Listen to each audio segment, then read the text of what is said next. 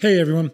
So today we are going to look at Amazon Prime's big day deals. So I normally create website articles for these, and I will have a website article as well, but I thought it might make sense to create a video and kind of talk through why I think some of these are good deals if you're potentially interested in anything. So we're going to be focusing on a few different categories. So NAS devices, mini PCs, some networking deals, and the goal is just to highlight some of the better deals. Not everything is going to be an amazing deal, but I will talk through it as we go through it. So I don't want to waste much time. Let's get into it. So the first device up is actually an external hard drive. Now, this is a Western Digital 20 terabyte external hard drive.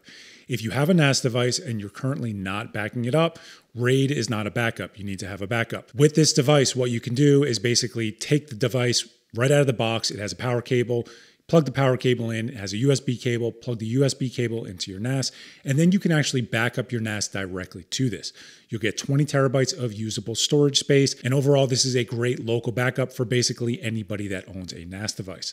So that's number one. Number two, these are actually white label Western Digital red drives. So what that means is that if you actually physically take this hard drive out of the enclosure, it is an internal SATA hard drive that is a NAS variant. So what people do is they actually purchase these when there's a great deal like this. They'll purchase these and then they'll physically take them out of the enclosure and they'll use them as internal drives in a NAS device as well. Mainly because from a price to terabyte perspective, it's going to be very hard to find this type of deal. So assuming you're willing to actually take the drive out of the enclosure, this is a great overall deal. So again, you can use this as a backup, or you can use this as an internal NAS drive if you're willing to shuck it. There are tons of videos online that will show you how to do that. So the next up is actually a NAS device. Now this is a TerraMaster NAS device. There are a few TerraMaster NAS devices that are currently running on sale right now, but this is the one that I would say is the best overall.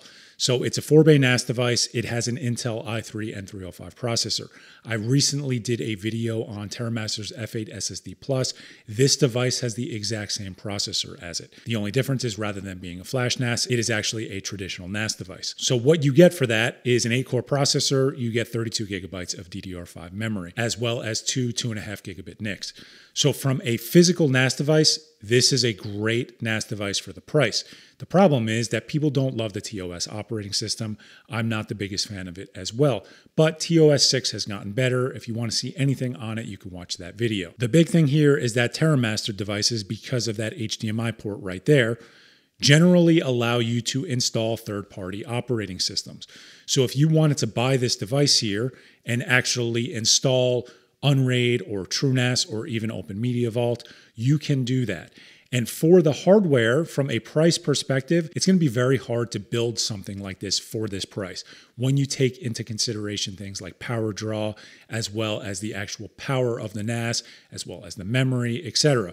So from a overall NAS device perspective, this is a great deal with the disclaimer that TOS 6 might not necessarily be something you're looking for from an out-of-the-box solution, but overall, from a price to performance perspective, this is a great overall device. Next up is actually a mini PC. So I have 3 of these. I've done 2 videos on it. I installed Jellyfin on it, which uses QuickSync because it is an Intel processor. That's number 1. Number 2, I went through and I actually installed a Docker container. It's a Linux container, but the idea is that I use this device as a mini home server. The benefits of it is it has an Intel N100 processor, which from a price to performance perspective is really, really good. That's number 1.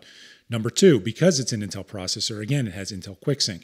So if you want to do any hardware transcoding, you can do that. Number 3 is that it can actually be upgraded. So this device comes with 8 gigabytes of memory, but you can upgrade it to 32 gigabytes if you would like. So you can actually use this as a virtualization tool. If you did want to install Proxmox and run this next to, let's say, like a NAS device or something, you can. And this would function as a mini home server that would run a bunch of different services for you from a very, very competitive price point. So overall, I really, really like this device. I am literally looking at one back there right now. Now, if you're somebody that wants a mini PC but doesn't actually want to upgrade the memory because that one only comes with 8 gigabytes of memory, you can go down this route as well. I do not own this device, but it's the same idea. It's an N100 processor.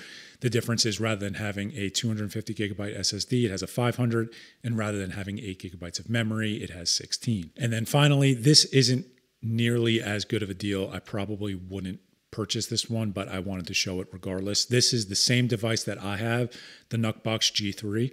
The only difference is that it has 16 gigabytes of DDR4 memory and a 1 terabyte NVMe SSD. So again, wouldn't necessarily buy this one. I'd probably buy the cheaper one and then just upgrade it. But if you're somebody that just wants to buy something and just set it up, this is a great option as well, though I'd probably stick with the B-Link if you definitely wanted to go down this path. Next up is actually an unmanaged switch. So with a 20% coupon, this comes down to under $45.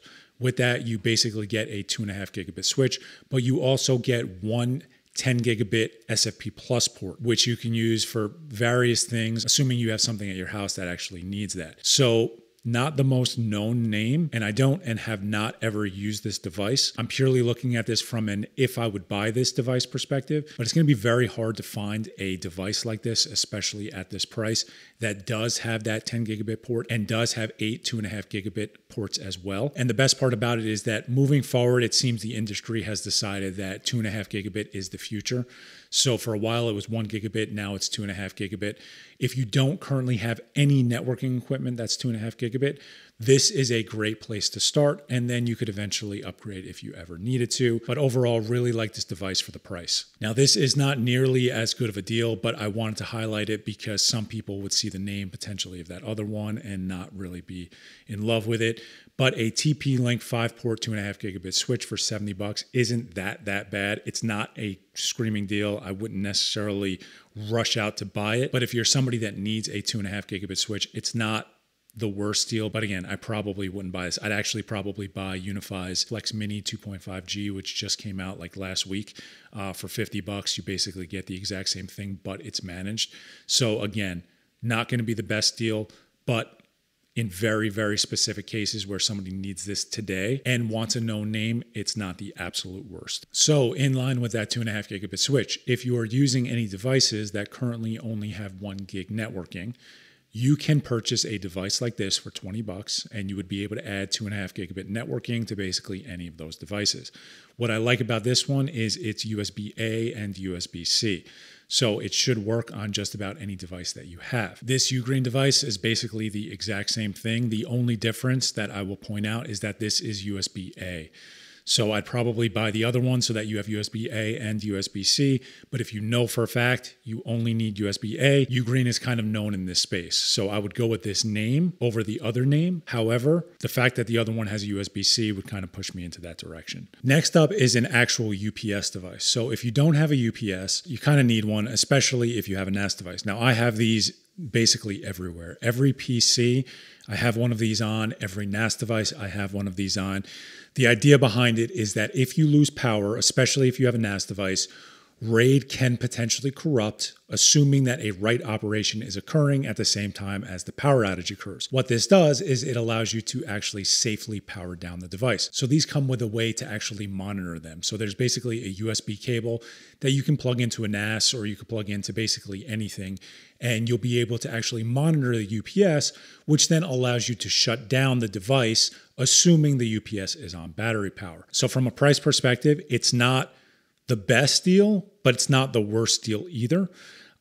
There are other devices that I would probably buy over this. There's a CyberPower one that is pure sine wave, which, not to get too deep into it, is basically just a cleaner power source. But the problem is that's like $50 more than that, and it's not on sale today.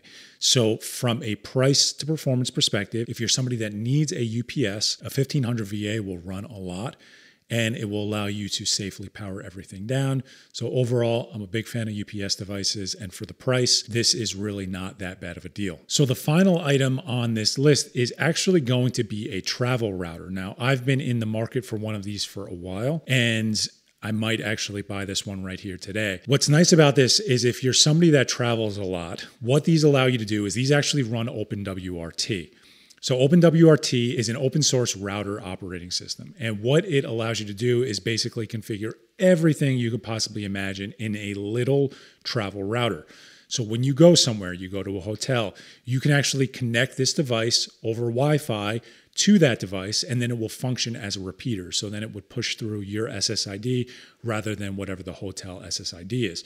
So all your devices can physically connect to this before you ever get anywhere, and then you can actually use this device in that hotel or really wherever you are and have a full-blown travel router. So you'll have your own SSID, like I said, you can have your VPN, and there's a bunch of different things you can do on this. There's a ton of videos on this that people have done. So if you're interested in actually seeing what this is, just type in GL.iNet into YouTube, and there's gonna be a ton of different travel router videos on how you can configure it and how you can use it.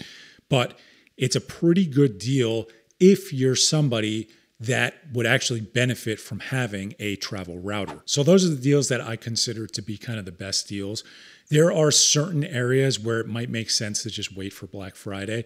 I was really hoping that there would be better NAS hard drive sales, but unfortunately there aren't. The best ones are from Western Digital, and they're really not that good a deal. So I wouldn't go down that path. That Western Digital external hard drive is a very good deal, mainly because of the actual storage space. 20 terabytes for $260, whatever it was, is very good from a price to terabyte perspective. But overall, I'm hoping that some of these deals you could potentially find value in. Never really done videos like this, so if you do or don't want to see these videos in the future, just leave it in the comments. But other than that, if you made it this far, thank you for watching. I will see you guys next time.